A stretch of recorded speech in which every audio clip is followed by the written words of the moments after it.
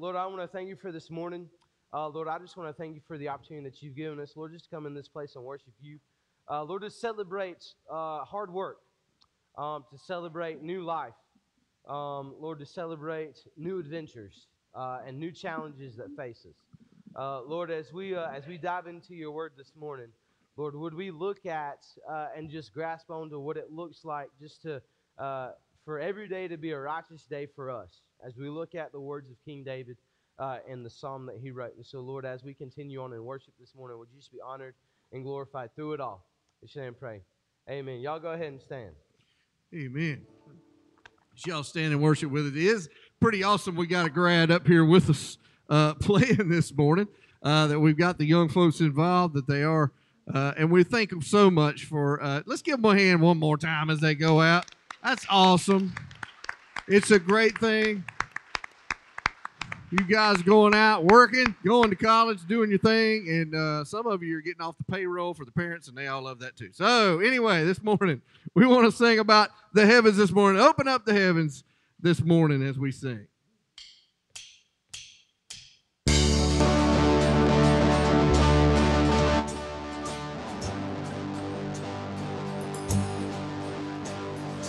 Waited for this day, gathered in your name, calling out to you. Your glory like a fire, awakening desire, burn our hearts with truth. You're the reason we're here. You're the reason we're singing. Open up the heavens, we want to see you. Open up the floodgates, a mighty river flowing from your heart, feeling every part of our praise.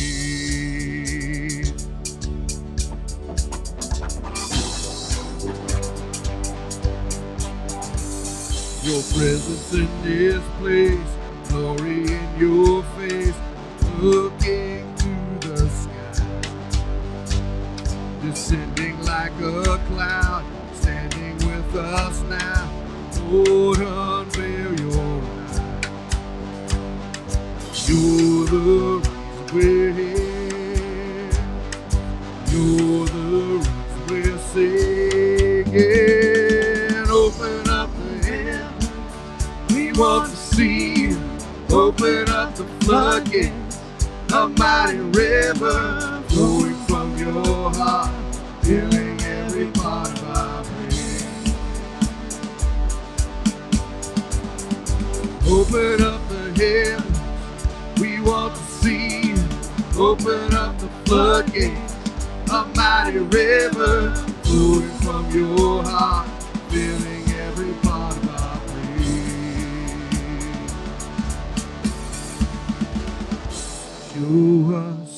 Show us your glory. Show us your power.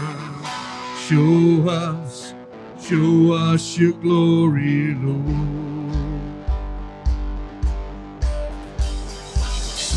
Show us your glory. Show us your power. Show us your glory, Lord.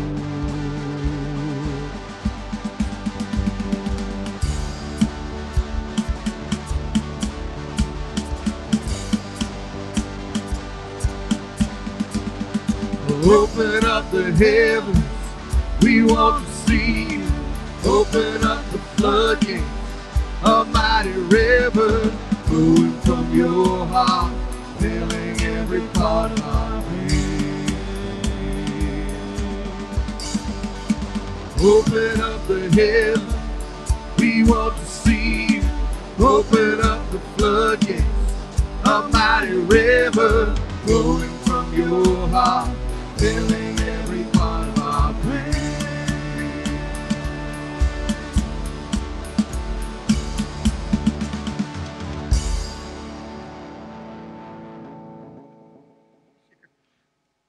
Scott, could you share with Anderson and all the madness? I forgot to get a machine. He's good, but he ain't that good. There you go. We want to sing this one this morning.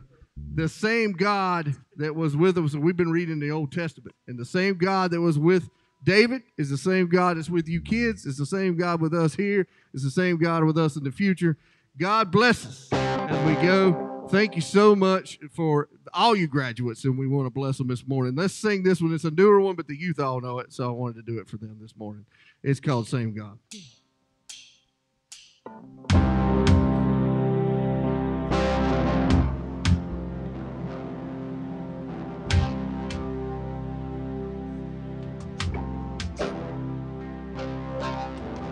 I'm calling on the God of Jacob,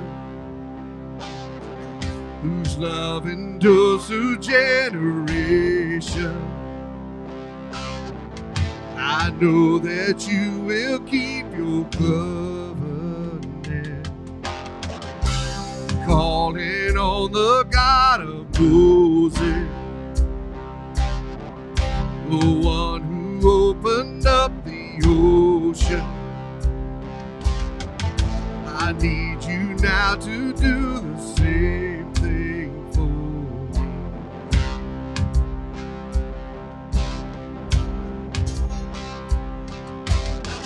Oh God, my God, I need you.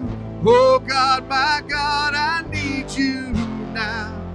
How I need you now, yeah.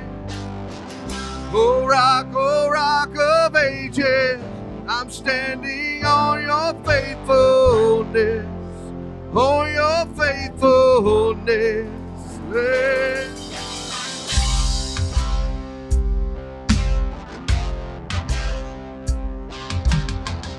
I'm calling on the God of Mary, whose favor is upon the Lord. I know with you all things are possible. I'm calling on the God of David, who made a shepherd more courageous. I may not face Goliath, but I got my own giant. Oh God, my God, I need you. Oh God, my God, I need you now. How I need you now, yeah. Oh rock of ages, I'm standing on your faithfulness, on your faithfulness, yeah. Oh God, my God, I need you. Oh God, I need you now. How I need you now, yeah. Oh rock of ages, I'm standing on your faithfulness, on your faithfulness, yeah.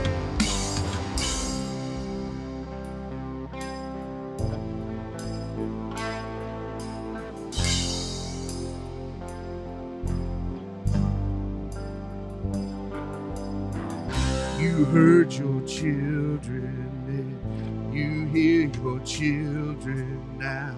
You are the same God. You are the same God.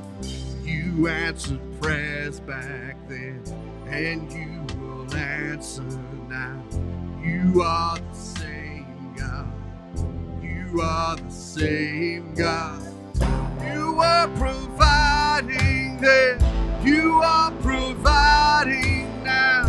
You are the same God. You are the same God.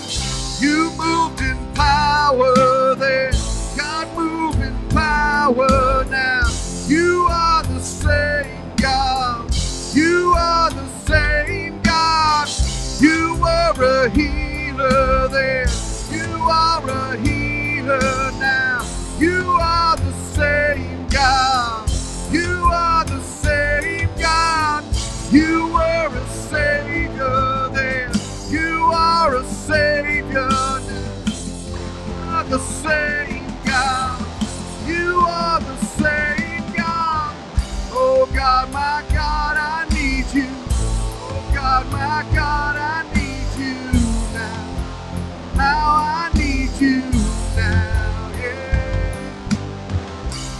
rock of ages, I'm standing on your faithfulness, yeah. Oh God, my God, I need you. Oh God, my God, I need you now. How I need you now, yeah. Oh rock of ages, I'm standing on your faithfulness, yeah.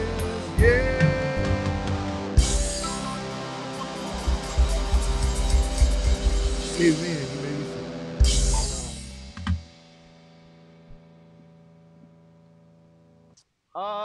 So at this time, we would like to let our children know you can head on out to Children's Church if you want to. Henry's excited.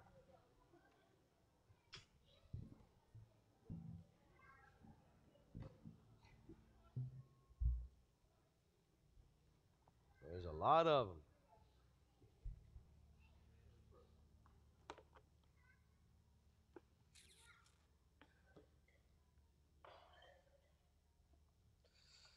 All right, let's go ahead and turn to Psalm chapter 5 today. That is where we're going to be at for our message this morning. I remember it like it was yesterday. I was in the same seat as the high school graduates. They did the pomp circumstance. I walked into the room. Everybody was taking pictures of me. And I sat down in the same seat that they sat down in. And we listened to a speaker. We had our names called. We walked across the stage. We shook the hands of the pastor, and we walked off the stage. And as I left church that morning, I was excited for where I thought God was leading me. I was going to go to North Greenville University, major in business. I was going to run my own hunting and fishing store. We was going to have a verse and a Christian theme to go along with it, but my main reason for doing it was to make money. And I was going to go major in business from North Greenville, and I was going to leave there, and because I love hunting, because I love fishing, that's what I was going to do. And so I was preparing myself financially to be successful in life. I wanted to drive a big truck. I wanted to live in a big house. I wanted to have a massive yard. But I was on a mission trip in Boston that summer, and our youth pastor at the time had just recently left the church, so we were without one. My dad was actually the leader of the trip. For some reason, I don't know why they chose him, but he was. And so he took us to Boston. We were on a mission trip there, and we were trying to get the name of the church there out to the community because it was a fairly new church, and they didn't have a lot of members. And so we were handing granola bars out. We were walking the streets. We were talking to people. And one day, while we were walking, the group that I was with, we came up and across a group of high school boys, and they were outside an apartment complex throwing the football. And so I played football in high school. And so I was like, you know what, I'm just going to go throw some football and hang out with these dudes and chill with them. And so as we were doing it, at one point I was just like, hey, do y'all want to come to church with us? Or do y'all want to go to church on Sunday to Church 180? And one of them looked at me and said, well, will you be there also? And like any good short-term mission trip, we were leaving Saturday after. And so we weren't going to be there on Sunday morning. And it was at this point where God pricked my heart and said, you know what, Graham? I want you to be in ministry. I want you to hang out with students. I want you to be with students. I want you to love on students. But ultimately, I want you to lead students to the feet of Jesus. And so I think the week after that, I changed my major from business management to youth ministry and arrived at North Greenville University on August the 8th. Yes, that's a little bit early for most college graduates because I thought that I was going to be a superstar in college football. When in reality, I just got beat up for the next 2 years of my life because they're a lot bigger than me, a lot stronger than me, and a lot faster than me. And so I played scout offense against the starting nose guard who was 300 pounds, and I just got whooped every single day of my life while I was in college. And so I got there on August the 8th, and as I walked into the locker room, one of the older football players was there just greeting us, and he looked at me and he said, "Whose younger brother are you?" I was like, "Dang, I'm actually a freshman. I'm supposed to be starting college in a couple of weeks, and I'm playing football with you guys." And he just kind of laughed and walked away. And it was at this point, it was at this point when I realized I was no longer the top dog at school. I was the lowest of the lows at school. Um, and so for the next 2 years, I would wake up at 5 a.m. I'd work out. I'd go to school all day. We'd have practice. I'd go eat dinner. We would then do homework until midnight most nights, and I'd go to bed, and I'd wake up at 5 a.m. the next morning and do it all over again for 2 years. And I would say that that was probably one of the most challenging. In my notes here, I said it was the closest thing to hell. I didn't know if I didn't know if I could say that, but I'm gonna say it anyways. That was my first 2 years of college, and that's what I felt like. I was getting beat up. Obviously, Parker was there, but everything that was going on, she didn't make it hell. I promise, guys. Okay, it was everything else around it that was going on.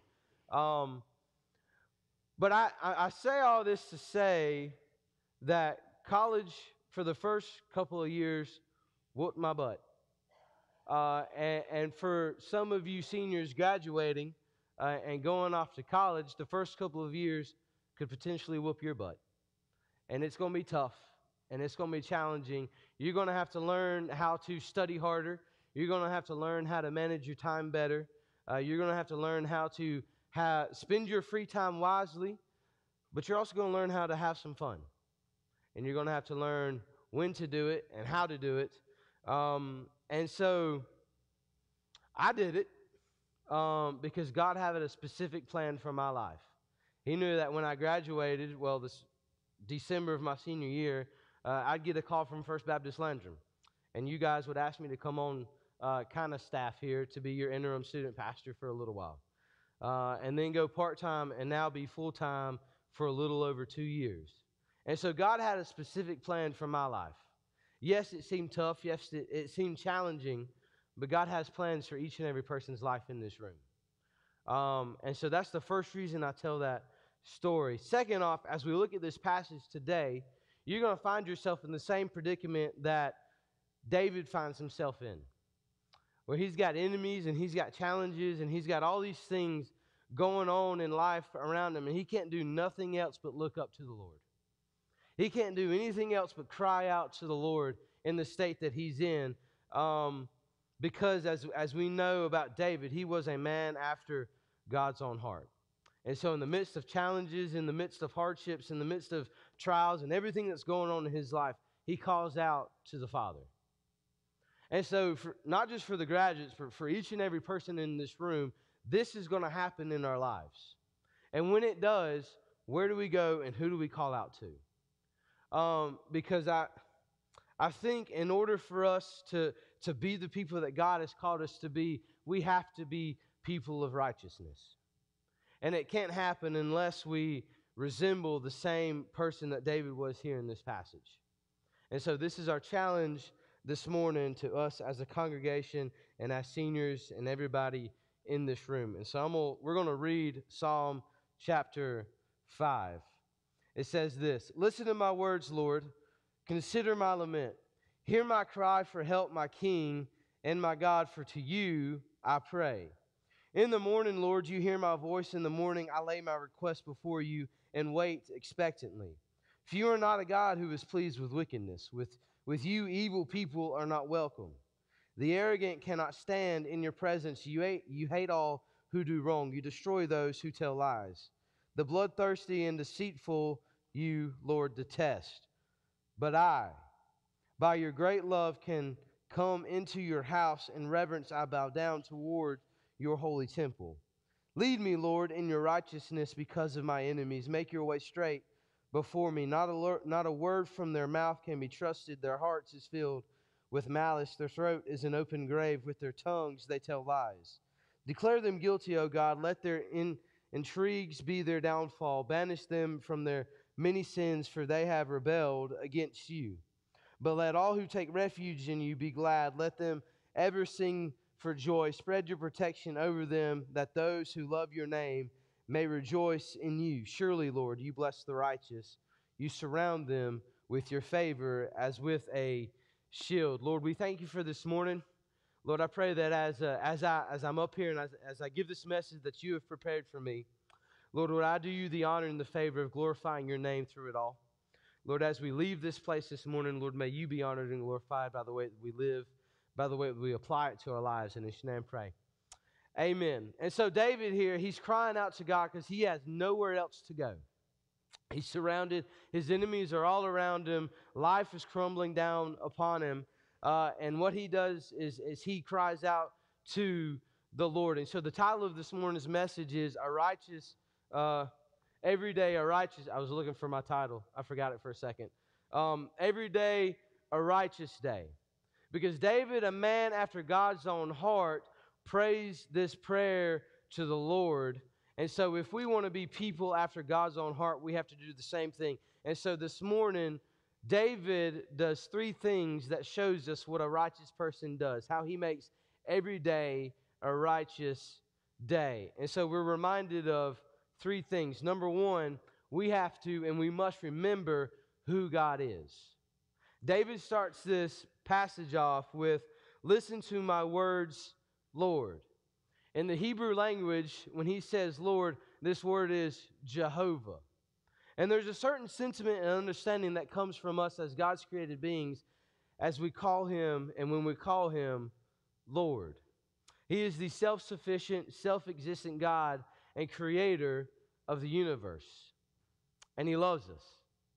And as David begins this time of prayer to the Lord, he calls out to Jehovah, his self-sufficient, self-existent creator of the universe. David remembers who God is in his life. David has a reverence to his God, and we need to understand that God has an ear for his people. He wants us to call out to him. He's waiting for us to come before him and just to call him Lord of our lives.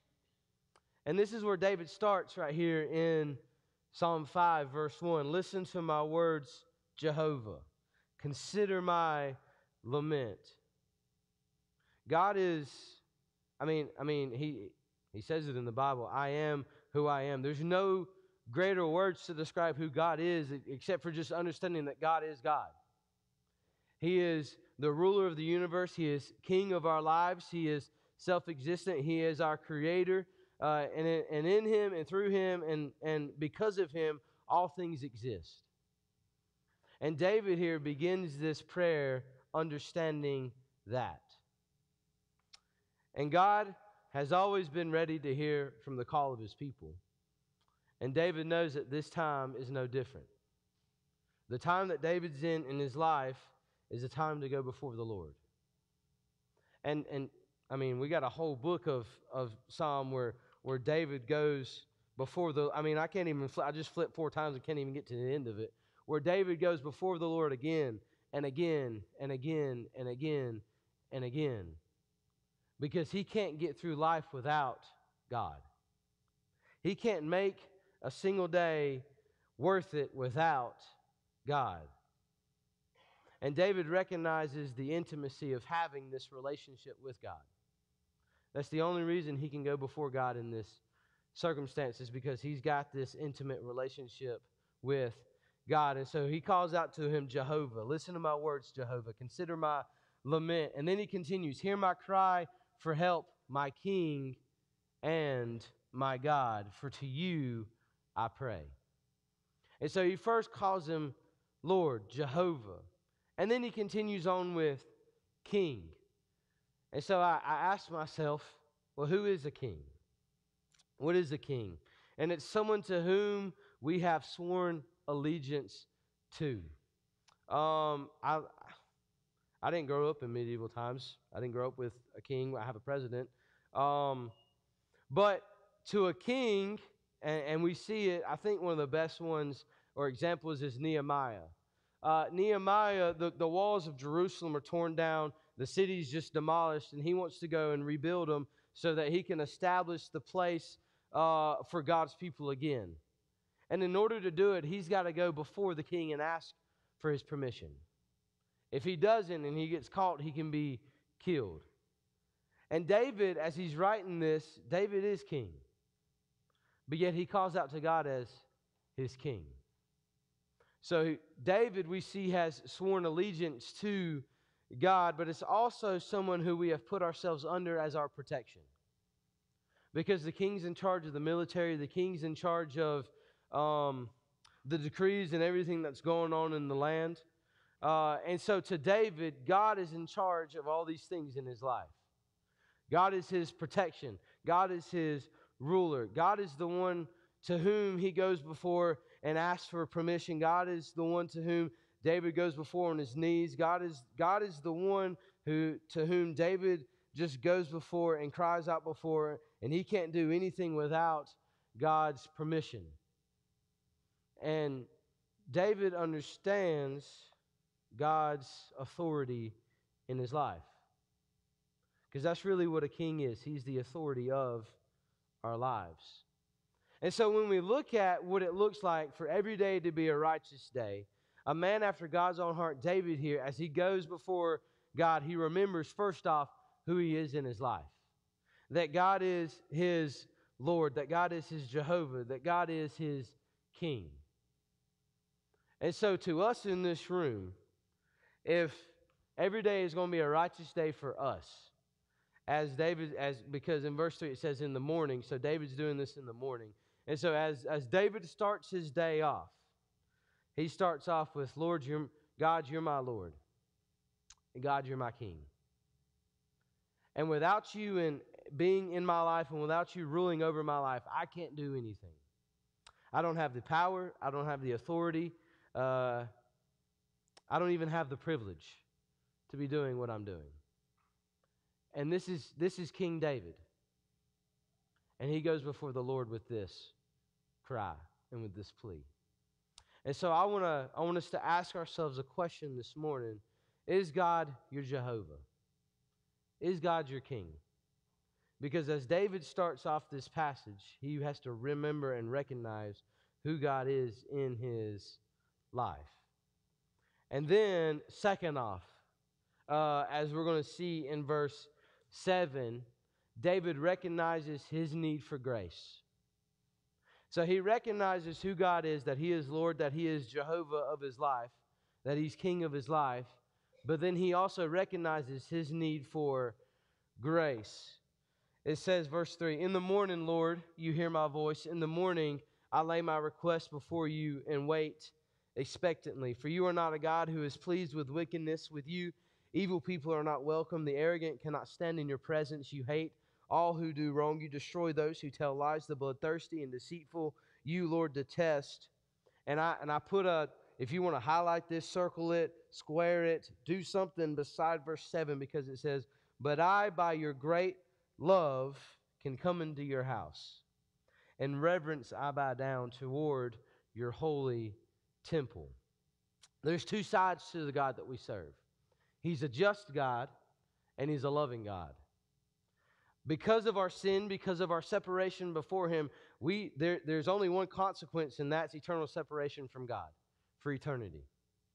And the ones who deserve that are like what David says here. It's the wicked, it's the evil, it's the arrogant, it's all those who do wrong, it's the ones who tell lie, it's the murderers, it's the deceitfuls. And so, as David begins, he's got all these things going. He's got enemies and enemies and enemies, and everything's coming against him. And he takes this plea before the Lord because he understands who God is.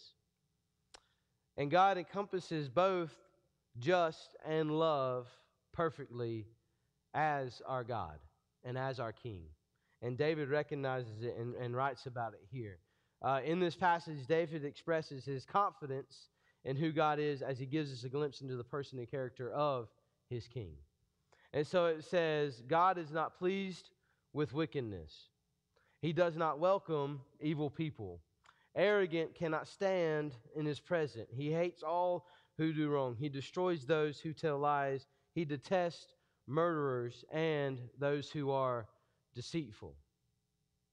And so God is just. These people, the wicked, the evil, the arrogant, the deceitful, the murderers, they can't be in the presence of God. And David recognizes and he understands it. Because God is just, but he also is love.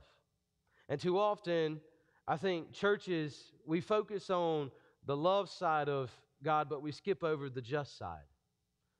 He does judge us for everything that we do, for our sins, and because of it, Jesus had to be sent to die on a cross for our sins.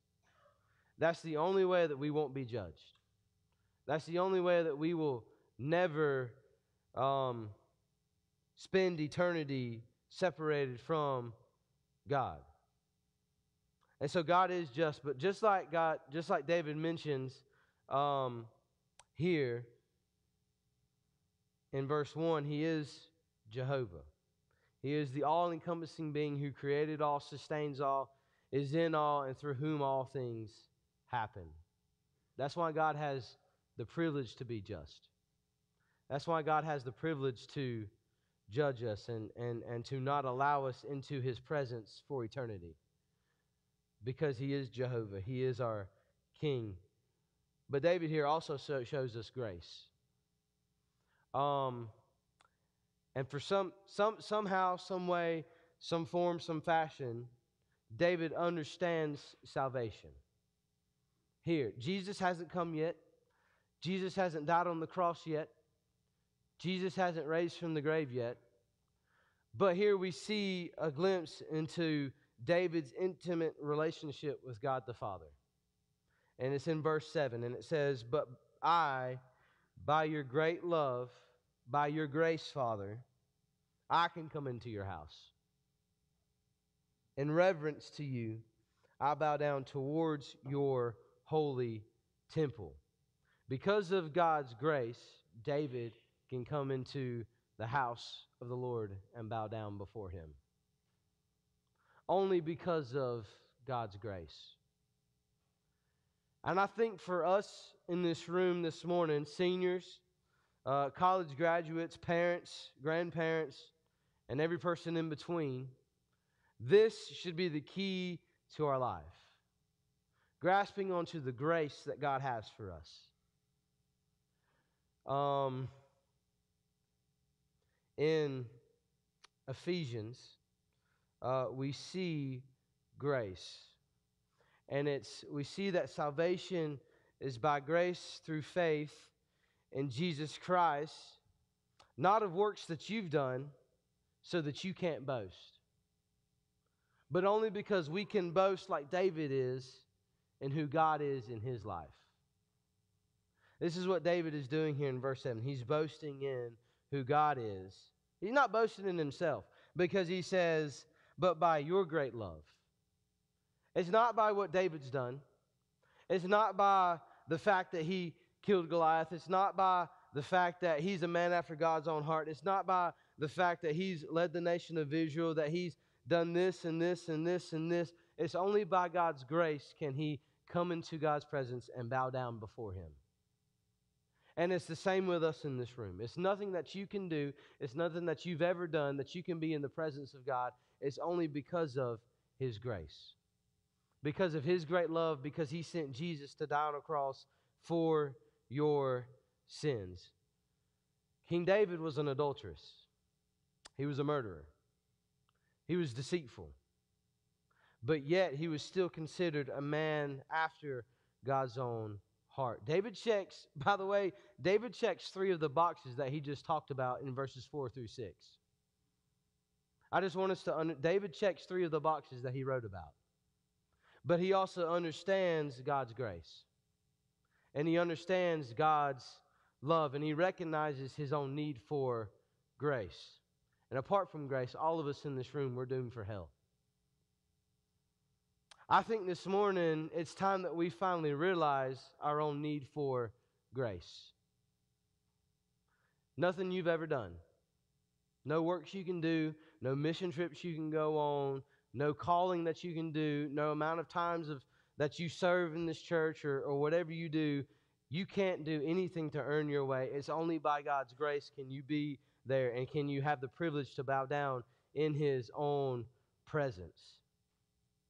And there's also people in this room that you need to understand that there's no distance too far for you to run and no act of injustice too evil that you can do that God will never forgive. Because David checks 3 of his own boxes off. And he recognizes that because of God's grace, he could still have eternal life and be in the presence of God. And so for the seniors in this room and for the graduates, as you leave here and as you go off to college, you need to understand, number one, in your life, you've got to remember who God is. You've got to remember that He is your Lord. You've got to remember that He is your King, that He is your protection, that He is your guidance, that through Him and in Him and only because of Him do things ever happen. God is our King. God is our Jehovah. And we need to also recognize that He sent Jesus as grace so that we can have eternal life. David recognizes his need for grace. If David, an evil man convicted of adultery, murder, and deceit, can be considered a man after God's own heart, so can we. But only if we recognize our need for grace. Grace is the most powerful thing God's ever given us. And all we've got to do is grasp onto it. All we've got to do is say yes to it. And then lastly, after David remembers who God is, after David recognizes his need for grace, he then relies on God as his deliverer. It says here in verse 8, "Lead me, Lord, in your righteousness." I love it that he starts everyone off with Lord. He goes back to the remembering who God is in his life. "Lead me, Lord, in your righteousness because of my enemies. Make your way straight before me. Not a word from their mouth can be trusted. Their hearts is filled with malice. Their throats is an open grave. With their tongues they tell lies. Declare them guilty, O God. Let their intrigues be their downfall. Banish them for their many sins, for they have rebelled against you. But let all who take refuge in you be glad. Let them ever sing for joy. Spread your protection over them, that those who love your name may rejoice in you. Surely, Lord, you bless the righteous. You surround them with your favor as with a shield." God is David's leader, the King of Israel. God is his leader. Who leads your life? Who do you follow? When God is your Lord and King, He's the only one that can ever be your leader. When you surrender your life to Him, when you swear your allegiance to Him, when you see Him as Jehovah, when you see Him as the self-existent, self-efficient, sufficient God over your life, He's the only leader you'll ever have. And He's the only leader you'll ever need. God is our King. He's our Jehovah. He's also our deliverer. And in the midst of struggle, and in the midst of his last days, David draws near to the Lord. And it's not one of woes. It's not one of, Lord, my life is terrible. It's not one of that, but it's one of rejoice because David understands God's great love for himself. David understands God's great love for him. And when life comes at you with all distractions, you have no choice but to rely on the Lord. You have no choice but to remember who He is in your life. And remember His grace and rely on Him as your leader. There was a traditional race in ancient Greece that is still widely celebrated today. The name of this special race was the Lampadioromia. That's a big word, Lampadioromia. And unlike our races today, the first person that crossed the finish line didn't win. It was the team that crossed with their lamp still lit, with their torch, with their fire still ablaze. That was the one who won this race in ancient Greece. And as I look at the seniors and the graduates and the families this morning in this room, if we're going to be like King David, and as we talked about this morning in Sunday school, if we're going to leave a legacy, if we're going to be legends for the Lord, our torch must continue to stay lit for eternity. Our torch must continue to stay lit wherever the Lord leads us. And in order to stay righteous and in order for our torches to continue to be lit, we've got to remember who God is. We've got to recognize our need for grace, and we've got to rely on God as our deliverer. That's our call this morning. May God be your Lord. May God be your Jehovah. May God be your King. May His grace abound over your life. May He be your deliverer and your protector.